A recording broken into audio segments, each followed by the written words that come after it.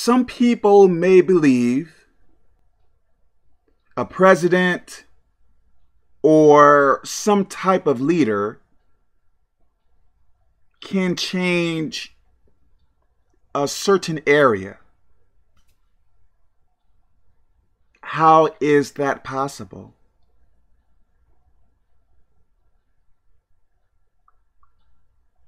That leader may be very smart, wise, righteous, I guess. But ultimately, if the majority of the people are doing wrong, what can that leader do?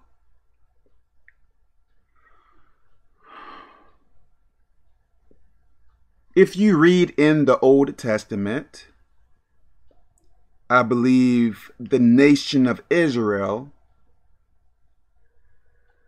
or should I say the children of Israel, or should I say the seed of Jacob, Israel,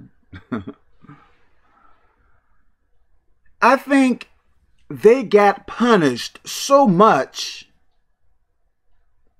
for disobeying God, right?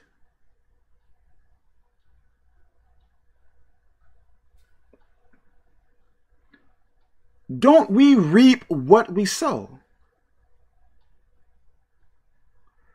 If many people in a city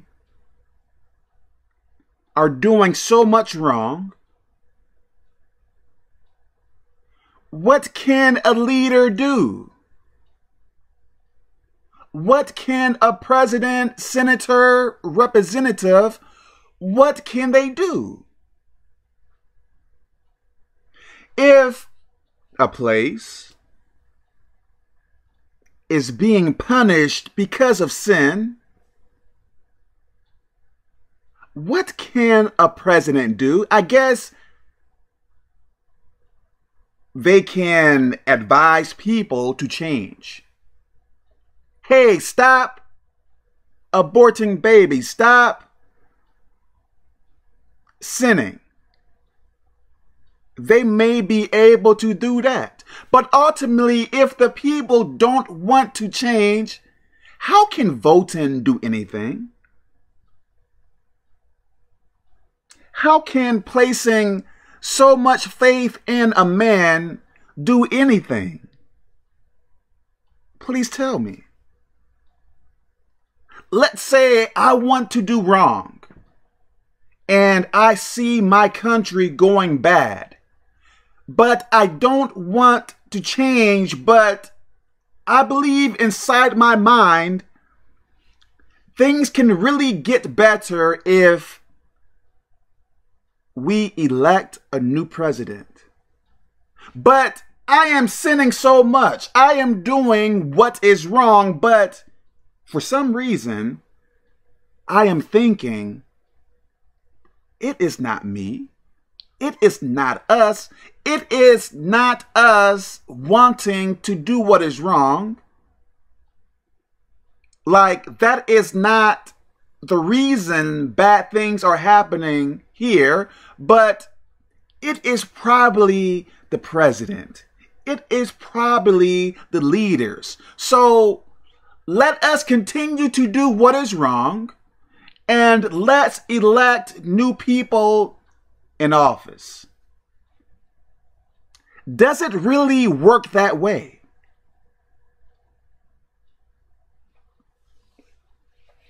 If I am not willing, if many of us aren't willing to do what is right, you can elect thousands of presidents. You can elect kings, queens, whomever, but will your situation change? Will things become better in your area? Or are we, or are bad things happening to our countries or country because of sin. President Trump, Biden, who cares? Honestly. What can they do? They are only men.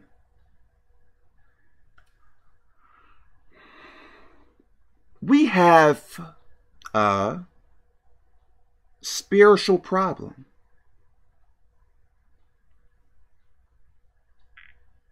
How can a natural solution solve something spiritual?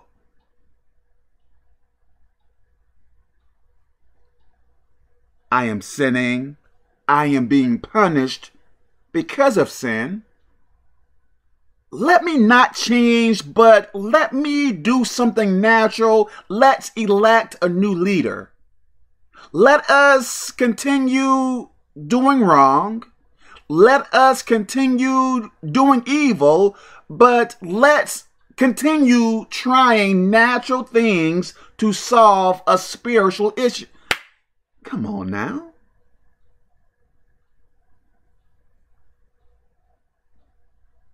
Some people may say President Trump is for God or whatever else, and who really knows?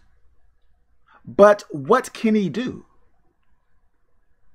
Can he fix everything? Honestly. What makes no sense to me, some people will march for people to get in office, hold up signs, and probably, in some cases, get into fights for a person to get into office. But what use is that if people are sinning? Wouldn't it be, I guess, more wise to march for Jesus Christ, hold up signs with scriptures and stuff like that, right?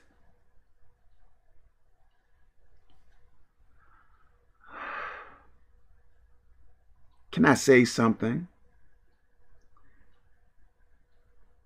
It is not so much about the leaders, but it is about the people. Listen now. If your country is going through really bad times, and let's say you say that you have corrupt leaders or whatever, what can they do if the majority or everyone in your country choose to serve God? Like, would they still be able to be in power or operate? I believe God would change whatever is going on in that country. But if people want to go against him, I believe that is when you get corrupt leaders. So, corrupted leaders, and I believe all of this to be true, corrupted leaders are not the issue. It is the people. Look, isn't it God that allow, and I think there is a scripture for this, but it is not coming to my mind right now. But I believe it is God that allows, or actually I think places leaders in countries. So if your leader is corrupted, and if I am saying this rightly, I believe it was God that either allowed or placed that leader in power. So if that is true, something may have to come to your mind, like, why would God allow a corrupt leader in our country? Is it to test us? Is it to judge us? Judge us as in